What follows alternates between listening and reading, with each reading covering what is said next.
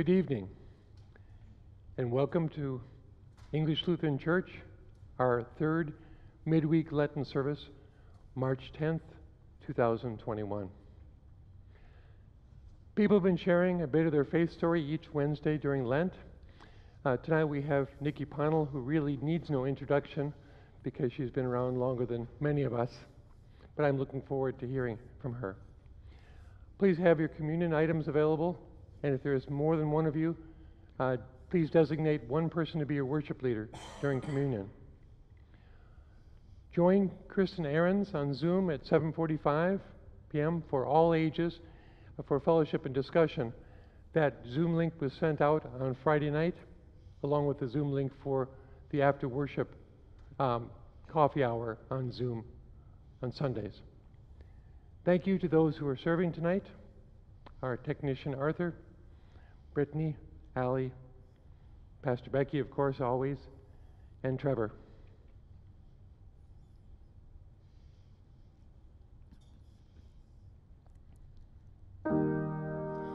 Jesus Christ, you are the light of the world. The light no darkness can overcome.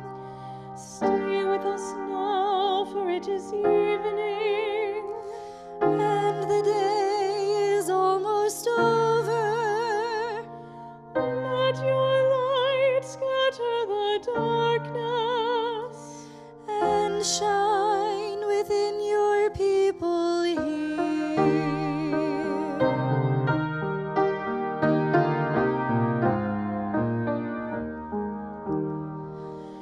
Joyous light of heavenly glory, loving glow of God's own face, you who sing creation's story, shine on every land and race. Now as evening falls around us, we shall raise our songs to you. God of daybreak, God of shadows, come and light our hearts anew. In the stars that grace the darkness, in the blazing sun of dawn, in the light of peace and wisdom, we can hear your quiet song. Love that fills the night with wonder, love that warms the weary soul, love that bursts all chains asunder, set us free and make us whole. You make the heavens splendor, every dancing star of night, make us shine with gentle justice, let us each reflect your light.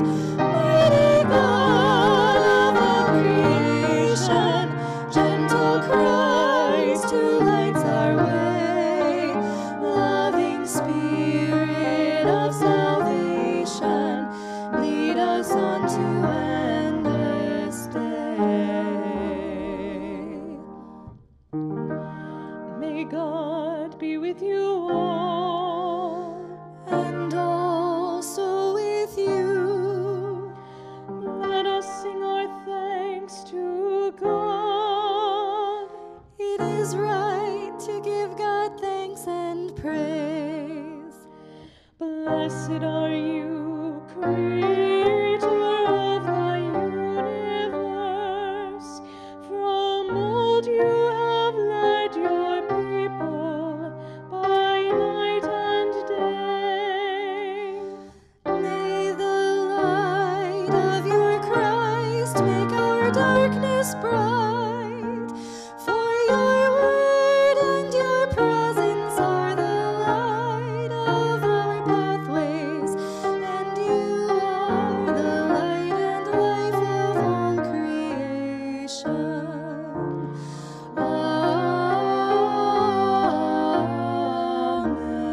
Amen.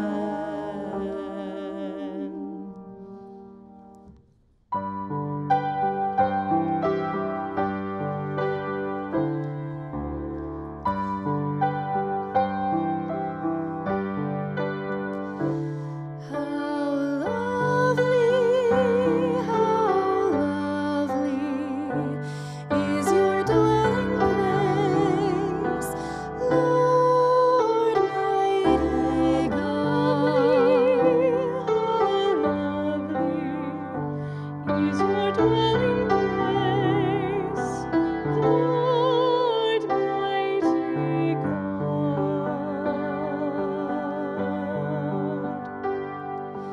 Deep in my heart I long for your temple, and with all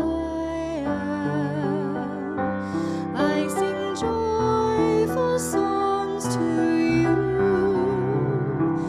I sing joyful songs to you.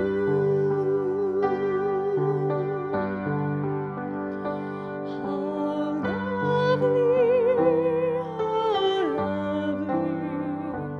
is your dwelling place, Lord mighty God.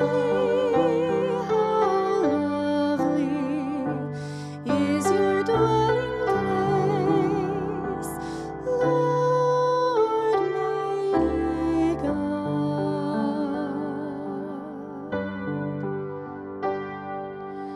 Lord God all powerful, my King and my God, sparrows find a home near your altars, swallows build nests there to raise their young. How lovely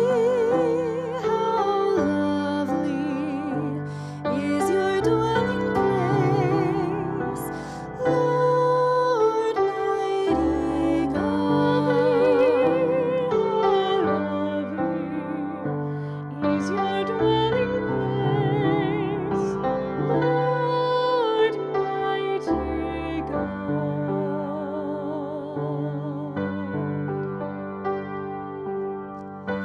You bless everyone who lives in your house, and they sing your praises. You bless all who depend on you for their strength, and all who deeply desire to visit your temple. How lovely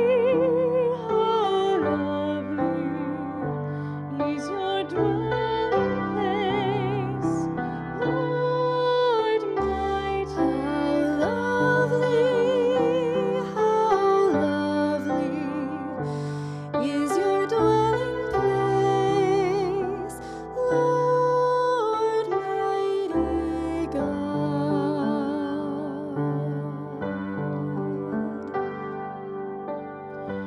One day in your temple is better than 1,000 anywhere else.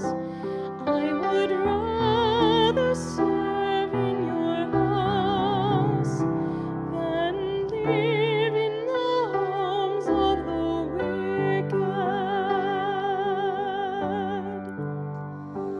How lovely is your dwelling place, Lord mighty God. How lovely is your dwelling place, Lord mighty God.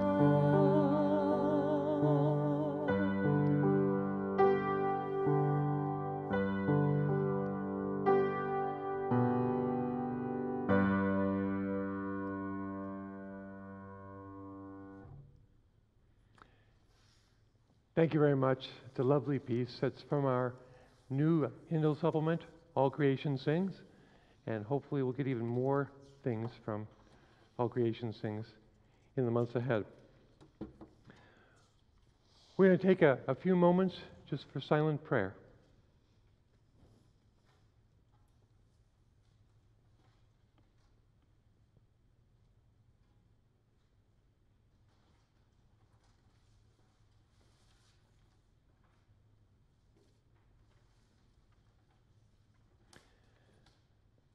May our prayers come before you, O God, as incense, and may your presence surround and fill us, so that in union with all creation, we might sing your praise and your love in our lives.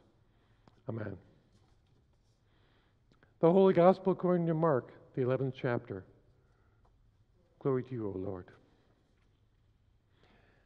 Then Jesus and the disciples came to Jerusalem, and Jesus entered the temple and began to drive out those who were selling and those who were buying in the temple. And he overturned the tables of the money changers and the seats of those who sold doves. And he would not allow anyone to carry anything through the temple. He was teaching and saying, "Is it not written, 'My house shall be called a house of prayer for all the nations'? But you have made it a den of robbers." And when the chief priests and the scribes heard it, they kept looking for a way to kill him, for they were afraid of him, because the whole crowd was spellbound by his teaching. And when evening came, Jesus and his disciples went out of the city. The Gospel of our Lord. And now we have Nikki sharing her faith story.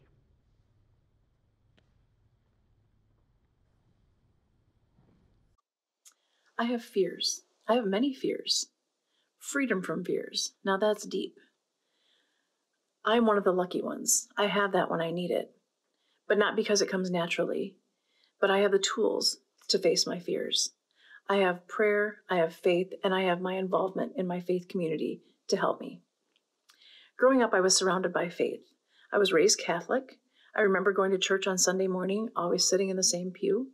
Sometimes when we were really little, we had to sit girl, parent, girl, because maybe we were naughty or we were giggly. I remember Sunday mornings and Wednesday evening religion classes. I remember singing in the choir so I could sit with my friends. And I remember going to Mass with Grandma Reardon at 6:30 a.m. during the summer as a teenager.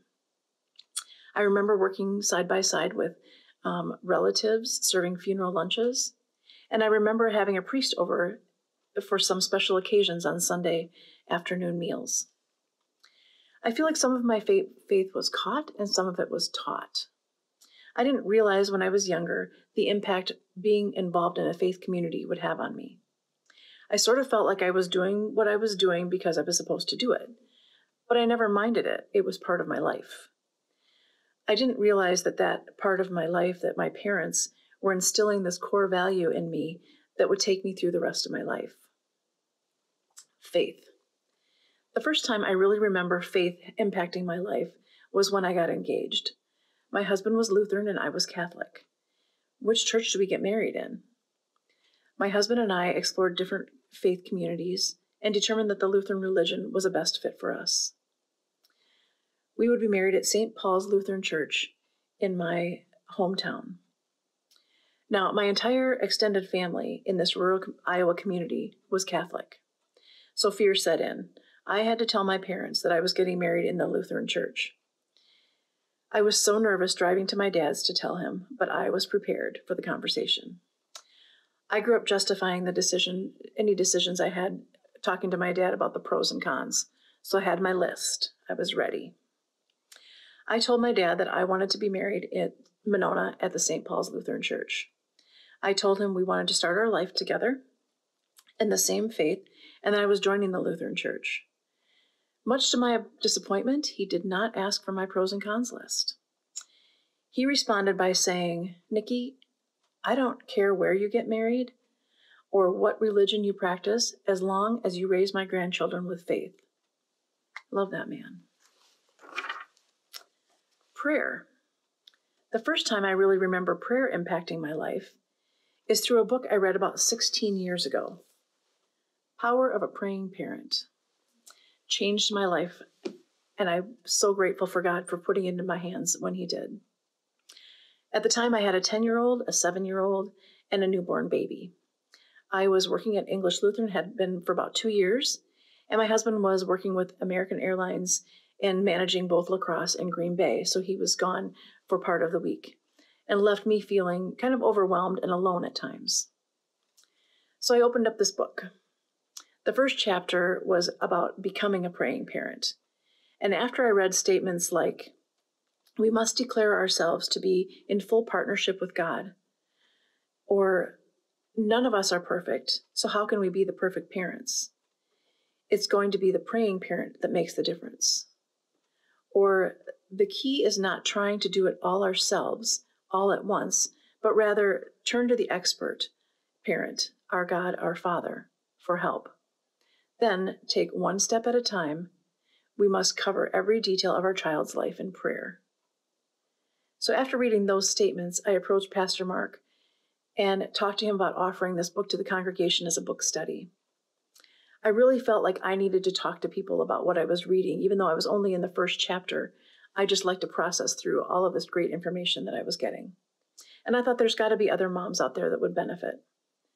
I ended up with 18 women signing up for this study, and I divided the groups into two and held 2 sessions per week for 8 weeks. I was so energized by the women in our community with faith, all these women raising children in this faith community. I offered to facilitate another book study. 8 women chose to continue that. As this small group of women and I have been working through book studies, Bible studies, marital workshops, and being prayer partners for 16 years. We are a solid group of women, and raising our kids, talking through everything from marital issues to job changes to issues with our children to anything. We have been there because of this book study offered in this place. I have learned the power of prayer through these women, and I've extended that prayer circle to countless others in our church. I'm not afraid to ask someone to pray for me, and I welcome specific prayer requests. I have learned the truth behind Matthew 18, for when 2 or more are gathered in my name, I am there with them. When my children need a little extra prayer, I have my team of prayer warriors that I have on speed dial or speed text. I can just text them right away. Just a few weeks ago, I received a text from my older son about listening to him about his challenges that he was up against that coming week. I told him I would pray for him, and I asked him if there's anything that I can do. He responded by texting me, maybe you could screenshot this text and send it out to those prayer circle people that you know. So this is faith to me being caught. It was a proud mom moment that he understood what was going on. My involvement in church. Both my faith and my prayer life have circled around being involved in my faith community. I have been involved in one way or another for as long as I can remember. Overall, the greatest impact on my life have been those relationships that have formed and those people that have supported me in this faith community.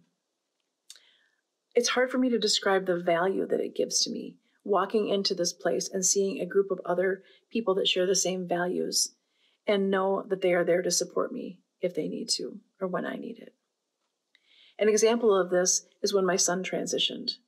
We prayed for both him to be accepted by this congregation and for our family to be accepted for supporting him, and because this community has impacted our lives. We were advised by a therapist to start by confiding in 5 or 6 people in various circles of friends. We had to tell our story and learn how to respond to different questions and formulate our answers. It was tough, but it was the best advice that we could have received, having to divulge something so personal happening in our family. There was fear that we would be judged or lose friends or lose our faith community. We relied on our faith and prayer. We chose people and we began our conversations. It was tough, like I said, but you know what? We felt nothing but support from this faith community. We could come into church on a Sunday morning and we could look around the fellowship hall or the sanctuary and know that a few people had our backs as more and more people grew to learn what was happening in our family.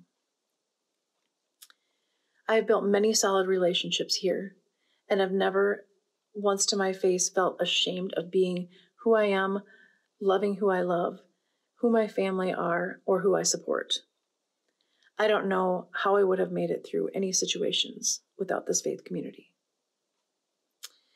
In closing, I just want to remind all of you that I have fears.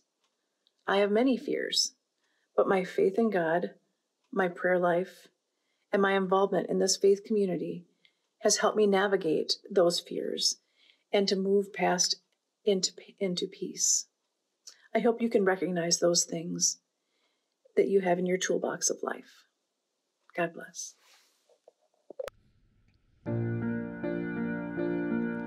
An angel went from God to a town called Nazareth, to a woman whose name was Mary. The angel said to her, "Rejoice, O highly favored, for God is with you. You shall bear a child, and his name shall be Jesus, the chosen one of God Most High." And Mary said, "I am the servant of my God. I live to do your will. My soul proclaims your greatness, O God, and my spirit rejoices in you. You have looked with love on your servant here, and blessed me all my life through. Great and mighty are you, O Holy One. Strong is your kindness evermore. How you favor the weak and Holy One, humbling the proud of heart. You have cast the mighty down from their thrones, and uplifted the humble of heart. You have filled the hungry with wondrous things, and left the wealthy no part. Great and mighty are you, O faithful one. Strong is your justice, strong your love.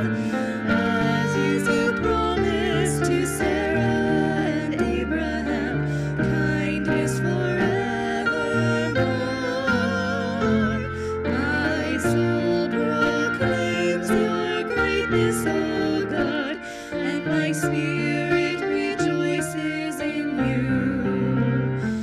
You have looked with love on your servant here, and blessed me all my life through.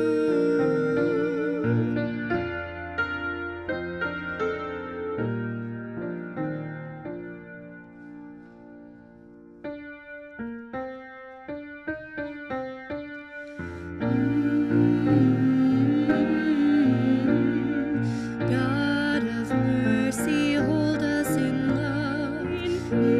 In peace we pray to you. God of mercy, hold us in love. For peace and salvation we pray to you. God of mercy, hold us in love. For peace between nations, for peace between people.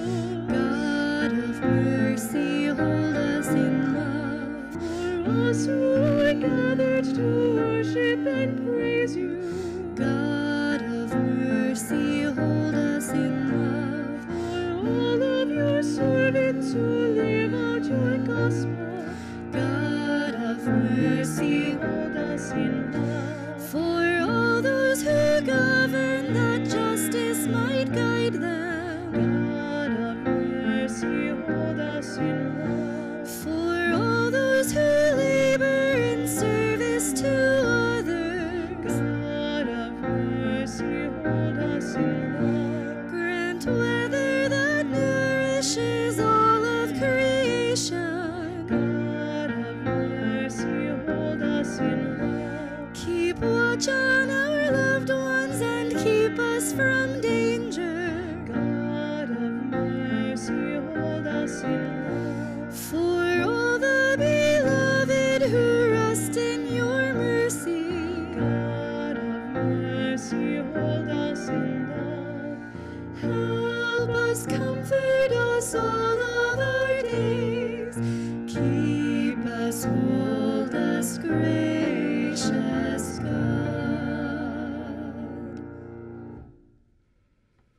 At this time, we will receive our tithes and offerings, and I'd just like to remind you of our Lenten journey this year. We are helping to raise funds for Neighbor to Neighbor, which is a group that helps food banks, etc., in the area. So if you can help in any way, we hope that you will do so.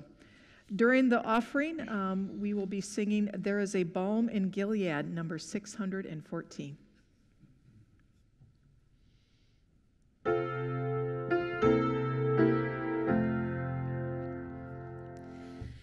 There is a balm in Gilead to make the wounded whole. There is a balm in Gilead to heal the sin-sick soul. Sometimes I feel discouraged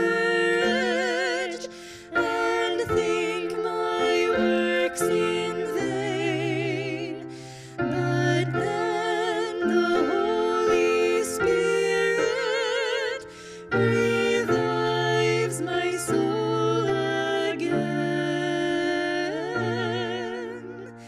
There is a balm in Gilead to make the wounded whole.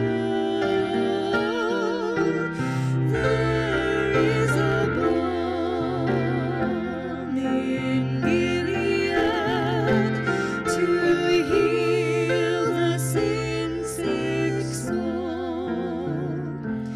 If you cannot preach like Peter, if you cannot pray like Paul, you can tell the love of Jesus and say he died for all. There is a balm in Gilead to make the wounded whole. There is a balm in Gilead to heal the sin-sick soul.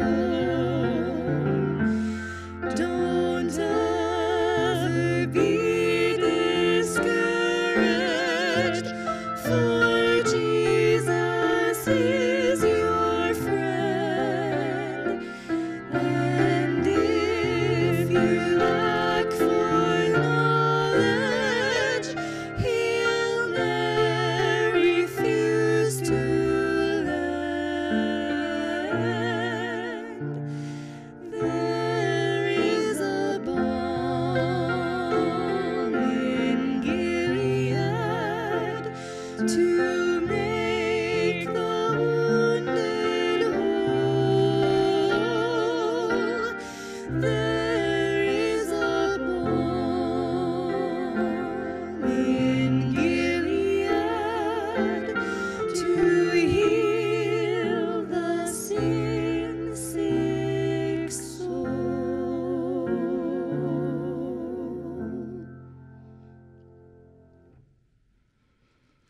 The Lord be with you. And also with you, Lift up your hearts. we lift them to the Lord. Let us give thanks to the Lord our God. It is right to give him thanks and praise. It is indeed right, our duty and our joy, that we should at all times and in all places give thanks and praise to you, Almighty and merciful God, through our Savior Jesus Christ. You call your people to cleanse their hearts and prepare with joy for the Paschal feasts, that renewed in the gift of baptism, we may come to the fullness of your grace. And so with all the choirs of angels, with our church on earth and the hosts of heaven, we praise and glorify your holy name. In the night in which he was betrayed, our Lord Jesus took bread and gave thanks, broke it and gave it to his disciples, saying, "Take and eat. This is my body given for you. Do this for the remembrance of me." Again, after supper, he took the cup and gave thanks, gave it for all to drink, saying, "This cup is the new covenant in my blood, shed for you and for all people for the forgiveness of sin. Do this for the remembrance of me." Remembering therefore his death, resurrection, and ascension, we await his coming in glory. Pour out upon us the spirit of your love, O Lord, and unite the wills of all who share this heavenly food, the body and blood of Jesus Christ our Lord, to whom with you and the Holy Spirit be all honor and glory, now and forever. Amen. God, remember us in your love and teach us to pray. Our Father, who art in heaven, hallowed be thy name. Thy kingdom come, thy will be done, on earth as it is in heaven. Give us this day our daily bread, and forgive us our trespasses, as we forgive those who trespass against us.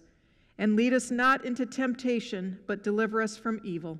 For thine is the kingdom, and the power, and the glory, forever and ever. Amen. I invite you during this time for either you or your designated communion leader to share the Lord's Supper. And as you give each other the bread, say that the body of Christ given for you. And as you share your wine or your grape juice, say the blood of Christ shed for you. So here is the Lamb of God who takes away the sin of the world. Come to the table of mercy and joy.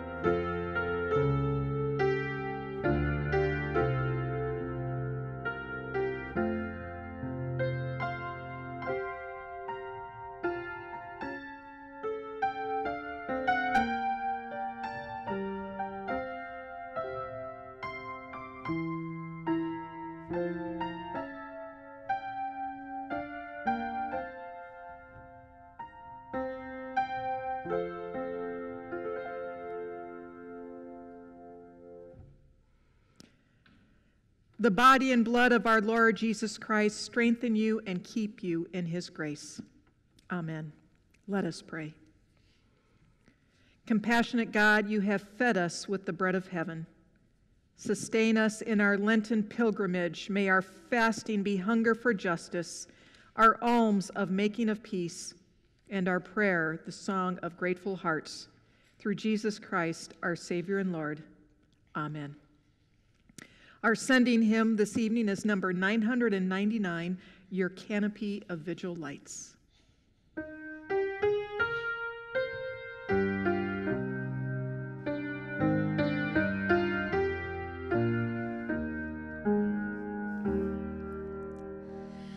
Your canopy of vigil lights, each star your hand has set in place, bestows a blessing on the night, and all creation sings your praise.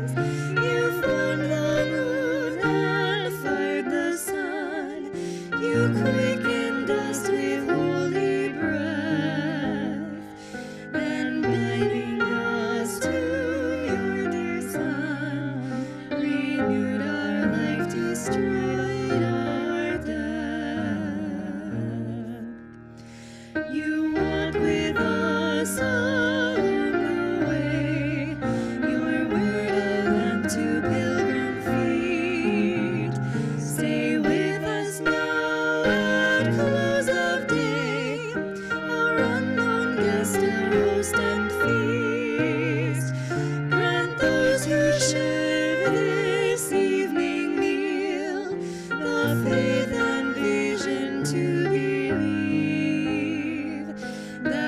hearts might see what eyes conceal. By grace your presence we receive. Refreshed by Sabbath rest this night, awaken us to your shalom.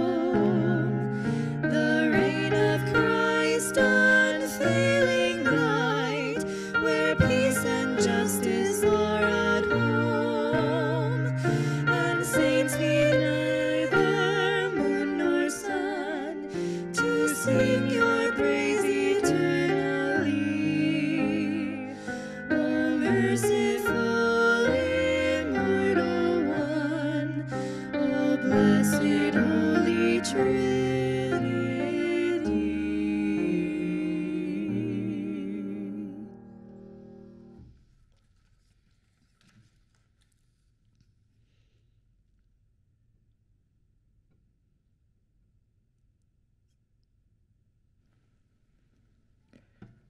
We'll continue with the final blessing.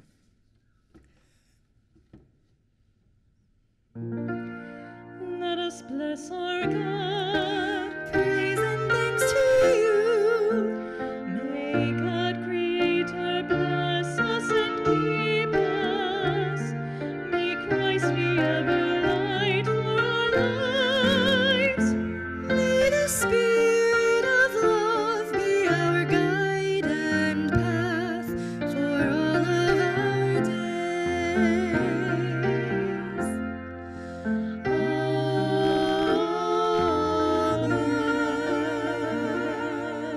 Amen. And now go in peace. Remember the poor. Thanks Thanks be to God.